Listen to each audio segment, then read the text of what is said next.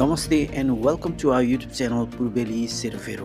अबको केही एपिसोडहरू हाम्रो सगरमाथा बेस क्याम्प यात्राको भिडियोहरू हुनेछन्।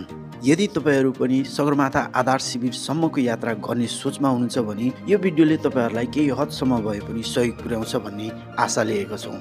हाम्रो यात्रा सुनसरीको इटरीबाट सुरु गर्दैछौँ। इटरी चोकदेखि थोरै पश्चिम लागेपछि कान्छी चोकबाट उत्तर लाग्ने अर्को बाटो लिँदैछौँ। कान्छी चोकबाट महेन्द्र राजमार्गलाई भिट मार्दैछौँ।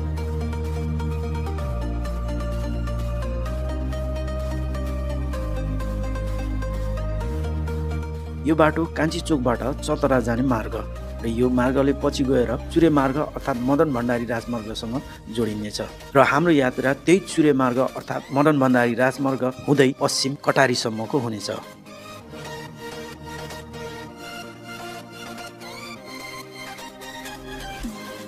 यो सप्तकोशी नदीको पुल 7 वटा नदी मिसिएर बनेको यो नदी नेपालको सबैभन्दा ठुलो नदी हो।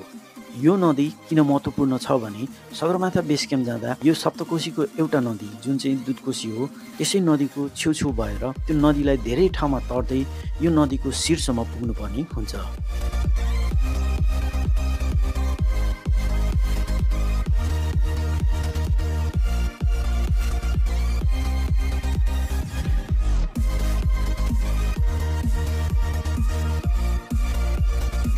थोरै पर पुगिसकेपछि हामी बिहानको खाजा खान एकछिन रोकिन्छौँ।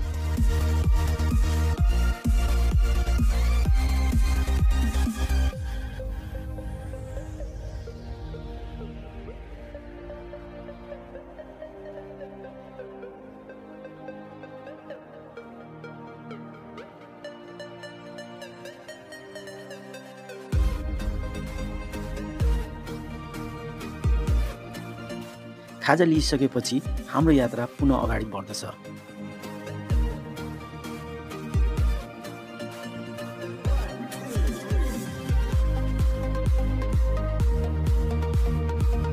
मदन भण्डारी राजमार्गको कुरा गर्ने हो भने अहिले यो बाटो एकदमै राम्रो रहेको छ।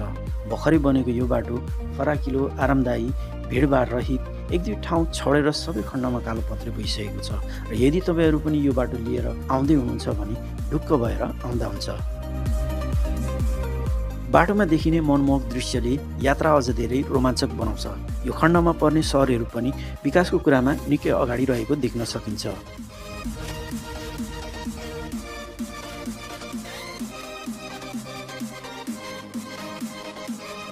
कटारी आएपछि बिहानको खाना कटारी बजारमै खाइन्छ। यो ठाउँ कटारी बजारको निकै नै प्रसिद्ध खाना पाउने ठाउँ हो। यहाँ निकै नै भिडभाड हुने गर्दछ।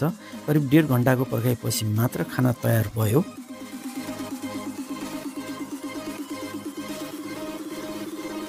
खाना खाइसकेपछि एकछिन रेस्ट गरेर पुनः हाम्रो यात्रा सुरु हुन्छ। यो पहाडी लोकमार्ग, यो मार्गसँगै हाम्रो पहाडी यात्रा सुरु हुन्छ।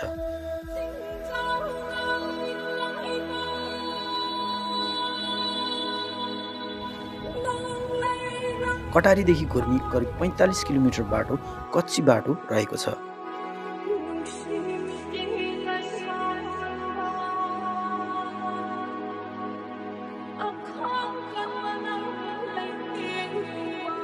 पैँतालिस किलोमिटर मात्रै पनि यो कच्ची बाटो धेरै लामो लाग्छ र ठाउँ ठाउँमा हामी बिसाउँदै अगाडि बढ्छौँ।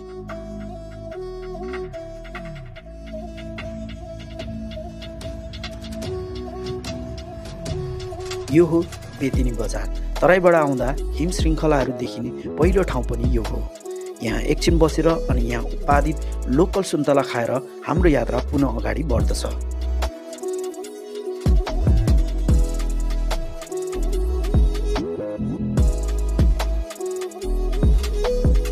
केही समय कच्ची सडक हिँडिसकेपछि टाढैबाट सुनकोशी नदी देख्न सकिन्छ।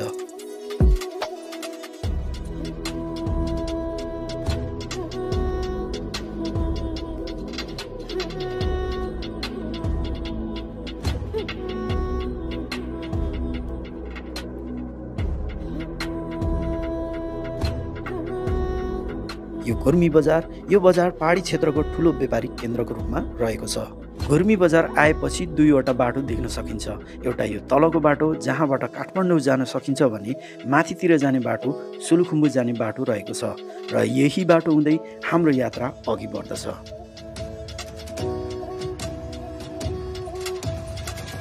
यो हो सुनकोशी नदी। सुनकोशी नदी निकै नै विशाल रहेको छ। सुनकोशी नदीमा रहेको यो पुल पनि निकै आकर्षक रहेको छ।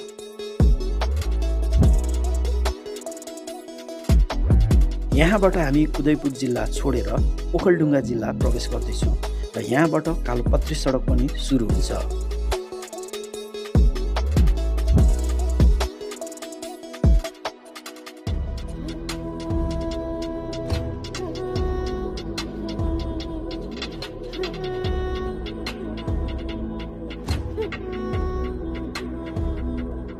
बाटोमा रहेको यो ठुलो आकर्षक प्रवेशद्वारले पनि थाहा हुन्छ अब हामी ओखलढुङ्गा जिल्ला प्रवेश गर्दैछौँ र यो मार्गलाई सिद्धिचरण मार्ग भनिन्छ।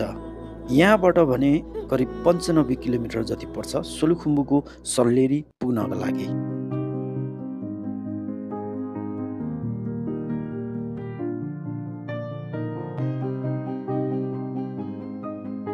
केही बेरको यात्रापछि केतुके बजारमा एकैछिनको छोटो रेस्ट गरेर पुनः हाम्रो यात्रा अगाडि बढ्दछ।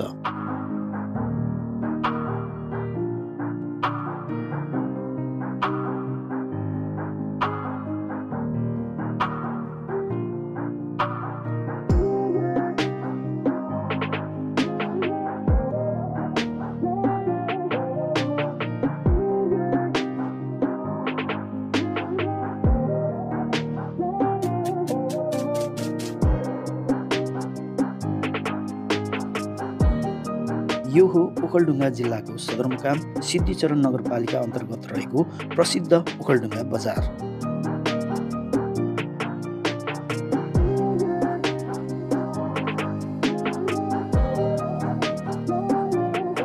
थोरै माथिको डाँडाबाट ओखलढुङ्गा बजार एकदमै गजबको देखिन्छ।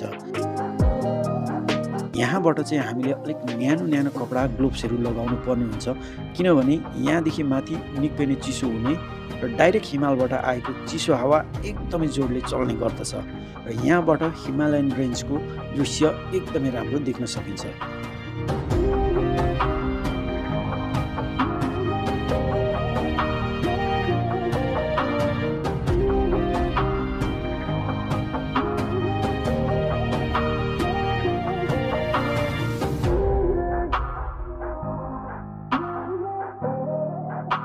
अब चाहिँ हामी सोलुखुम्बुको सदरमुकाम सल्लेरी पुगिसकेका छौँ।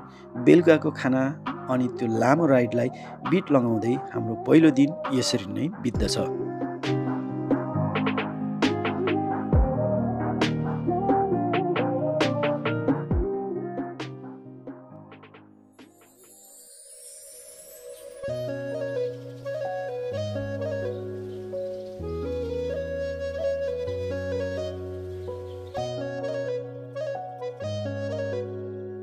यो हो सोलुखुम्बु जिल्लाको सदरमुकाम सोलु दुधकुण्ड नगरपालिका अन्तर्गत रहेको प्रसिद्ध सल्लेरी बजार।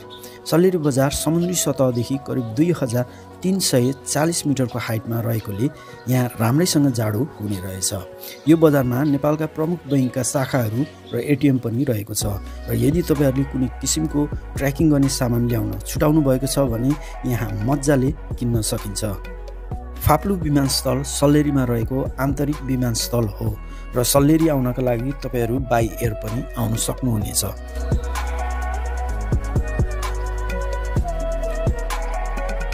सल्लेरी बजारमा दिउँसोको खाना खाइसकेपछि बाइकको पनि थोरै सर्भिसिङ गरेर आजको यात्राको तयारीमा लाग्छौँ।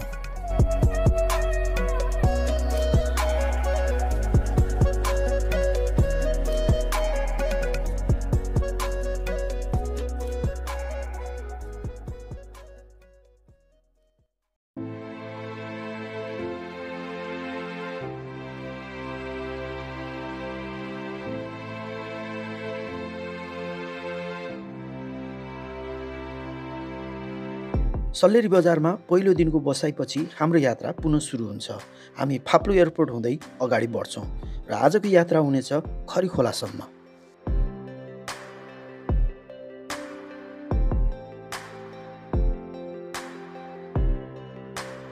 खरी खोलासम्मको बाटो एकदमै अफरोड रहेको छ। बाटो सानो छ, एकदमै अप्ठ्यारो रहेको छ। बीचबीचमा हामी स्थानीय बासिन्दाहरूसँग बाटोको अवस्थाको बारेमा बुझ्दै डाइरेक्सन पत्ता लगाउँदै बिस्तारै अगाडि बढ्दछौँ।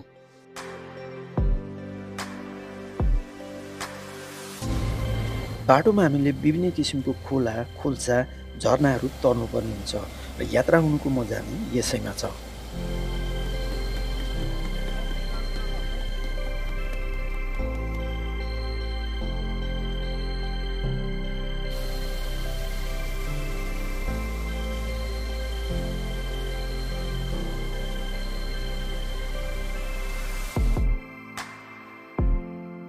कहिले ढुङ्गा गिटीमाथि सम्हालिँदै उकालो चढ्नुपर्ने त कहिले चिप्लो ढुङ्गामाथि ओह्रालो झर्नुपर्ने। पहाडी यात्राको यही नै हो विशेषता।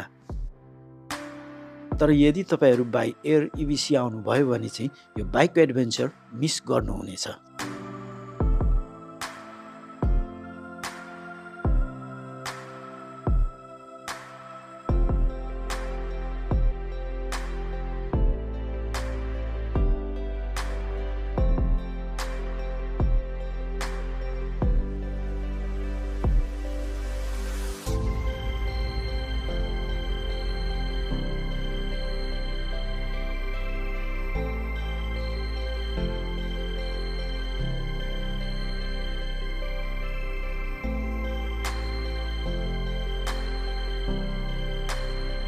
यो दुधकोशी खोला। पहिलोपटक हामी दुधकोशी खोला तर्दैछौँ, त्यो पनि बाइकबाट। EBC ट्र्याकमा यो दुधकोशी खोला विभिन्न ठाउँहरूमा तर्दै जानुपर्ने हुन्छ।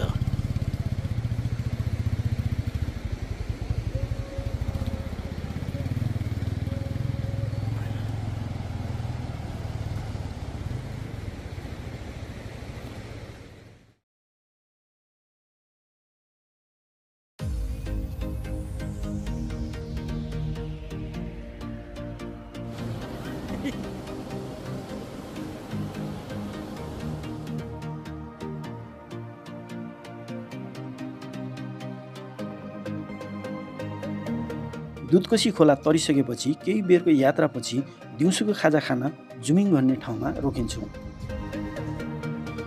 यतातिर पनि थुक्पा निकै नै पपुलर खाजाको रूपमा लिइन्छ। हामीले पनि थुक्पा लियौँ। चिसोमा थुक्पा शरीरको लागि निकै नै राम्रो हुन्छ।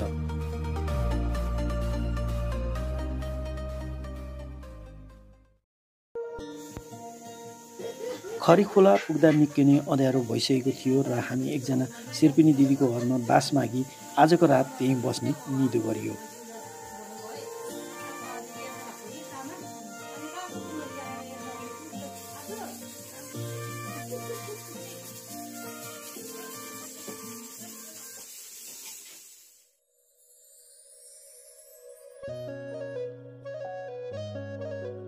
बिहान सबेरै उठेर खरी खोलाको दृश्य अवलोकन गरिसकेपछि हामी हाम्रो यात्राको तयारी गर्छौँ र खरी खोलाबाट हाम्रो बाइकको यात्रा यहीँ टुङ्गिन्छ। शेर्पिनी दिदीको घरमै हाम्रो बाइक अनि केही सामानहरू छोडेर अब भने थामडाँडासम्मको हाम्रो यात्रा पिकअपमा हुनेछ।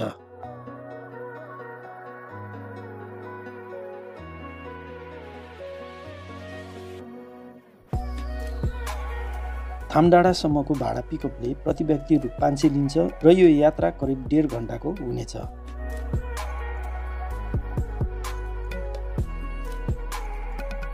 हुनु त थामडाँडासम्म बाइकमा पनि आउन सकिन्छ, तर यो बाटो एकदमै कच्ची रहेको छ। यसै बाटो हुँदै खच्चडको हुलहरू पनि हिँड्ने गर्दछन्।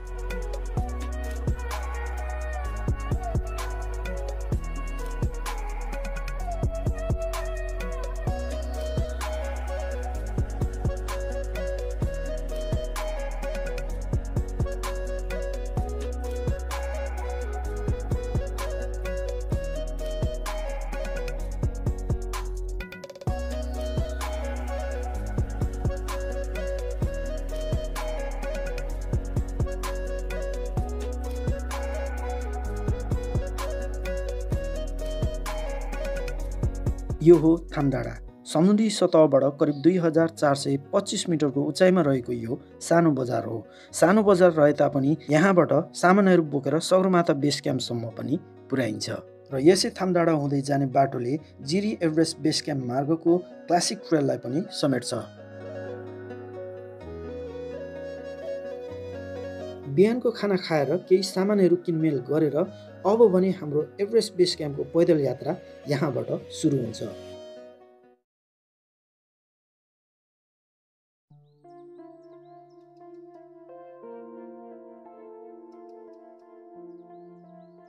थामडाँडादेखि केही परसम्म मोटरेबल बाटो बनिए तापनि मोटर भने थामडाँडासम्म मात्रै आउँछ। त्यसैले यहाँबाट सबैले पैदल यात्रा नै गर्नुपर्ने हुन्छ।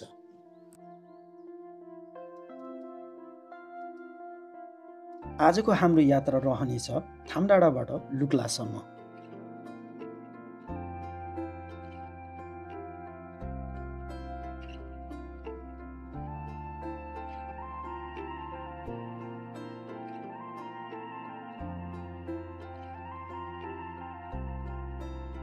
यात्रा सुरु हुने साथ बाटोमा अरू थुप्रै साथीहरू आइपुगे र उहाँहरूसँग गफिँदै हाम्रो यात्रा अघि बढ्छ।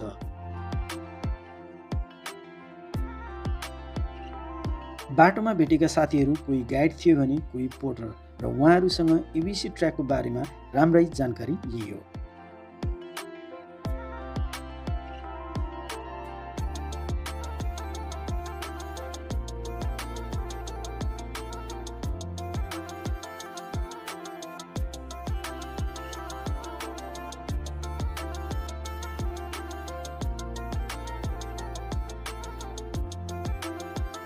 केही बेरको हिँडाइले गर्मी भएको अनुभव भयो र लगाएको बाक्लो लुगा फुकालेर पातलो लुगा लगाइयो र यतिकैमा हामीले एउटा शेर्पा भाइलाई गाइडको रूपमा लानी निदो गरियो र लगियो।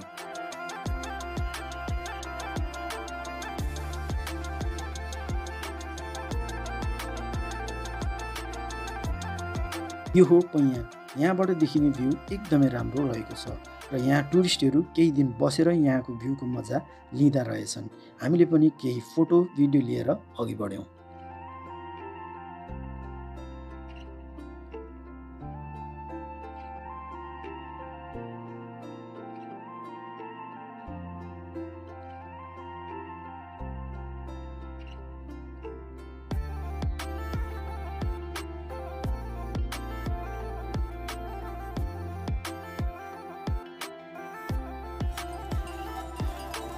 EBC ट्र्याकभरि नै घोडा, च्याङ्ग्रा अनि याकको बथानहरूसँग बाटोमा भेट हुने गर्दछ। यिनीहरू यहाँका प्रमुख सरसामान दुवानीको रूपमा प्रयोग गरिन्छ।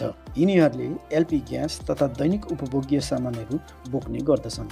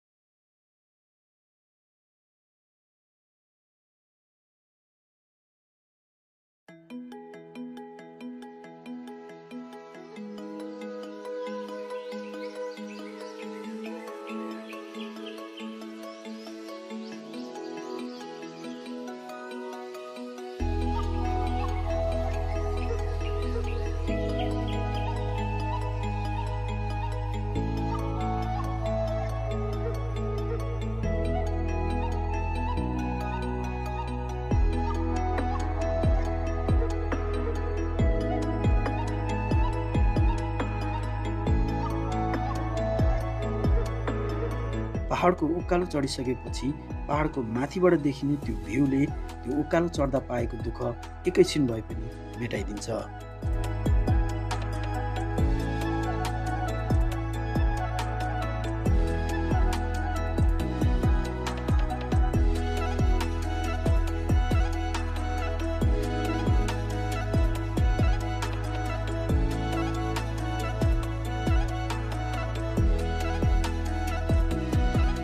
तर यस्ता कयौं पहाडको उकालो उक्लिनु छ अझै।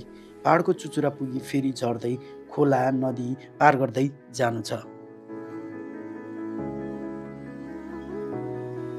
कहिले घना जङ्गल त कहिले मान्छेहरूको बस्ती पार गर्दै हाम्रो यात्रा लुक्लातर्फ अघि बढिरहेको छ। भाइ यो ठाउँ के अरे? सुर्के। यहाँबाट चाहिँ हामी सिधा माथि यो डाँडामा गएपछि चाहिँ लुक्ला पुगिन्छ। यहाँबाट हाम्रो ट्रेकिङ जारी छ।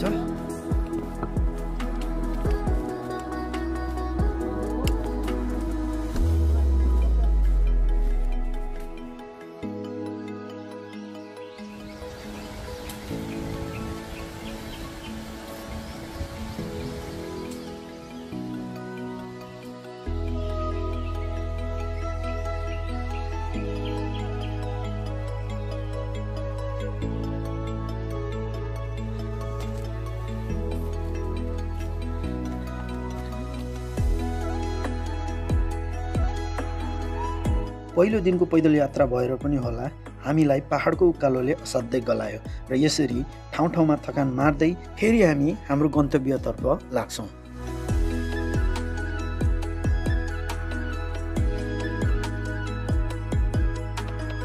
थकान भुलाउन साथीहरू बेला बेलामा जोग गर्छन् र उकालोमा अमिलो हाँसो निकाल्दै अघि बढ्छन्। के भन्छ दाजु? भनौँ त मसाजको विषयमा सन्देशको धारणा। खुट्टा दुख्नु हो, कल हो। हजुर। अनि फुल बडी मलाई चाहिन्छ कि? हजुर। कमरदेखि मुनि पनि मलाई गर्न पाएँ होइन। 50% लम्बा छुट हुन्छ नि त होइन? तपाईँको त फुल बडी जत्तिकै हुन्छ नि, कमरभन्दा मुनि पनि धेरै छ अरे।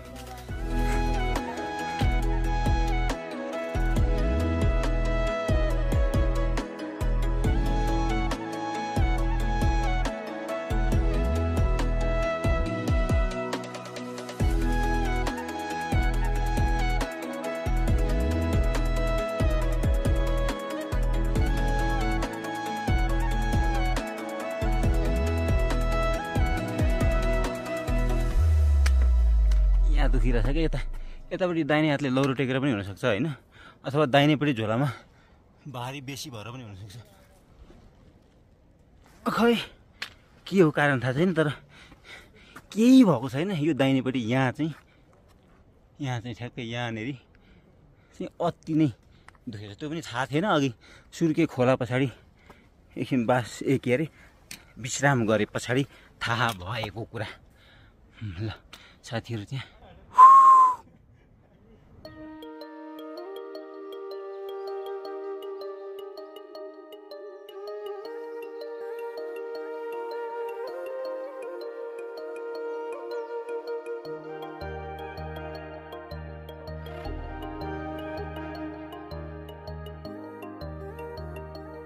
अघि बसेको ठाउँमा भरत साथीले कुकुरलाई बिस्कुट दिएको थियो र त्यो कुकुरले हामीलाई लुक्लासम्मै पछ्याइरह्यो। सायद त्यो कुकुरलाई पनि हामीले खाना दिएको बापत उसले पनि हामीलाई बाटोभरि साथ दिएर आफ्नो ड्युटी पुरा गर्दै थियो र उसको नाम थियो केटो।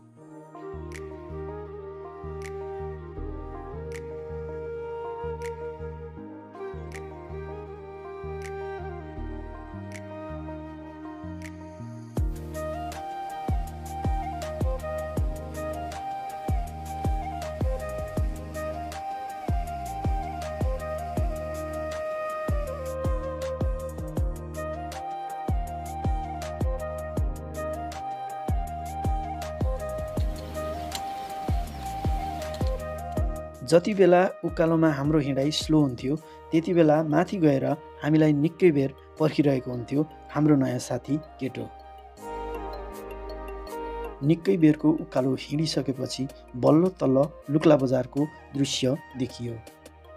हुन त EBC जाँदाखेरि लुक्ला बजार नछिरी तलैबाट पनि जान सकिन्छ र यो 2-3 घण्टाको उकालोको समय बचाउन सकिन्छ।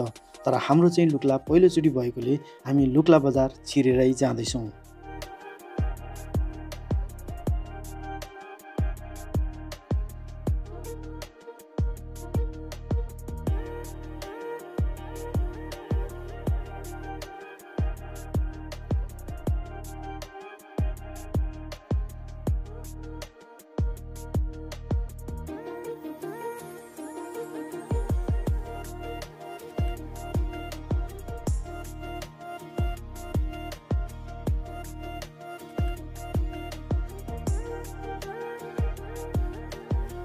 लुक्ला बजार पुग्दा निकै नै गलेको अवस्थामा पुगियो र हाम्रो EBC ट्र्याकको पहिलो दिनको पैदल यात्रा यहीँ नै टुङ्गिन्छ।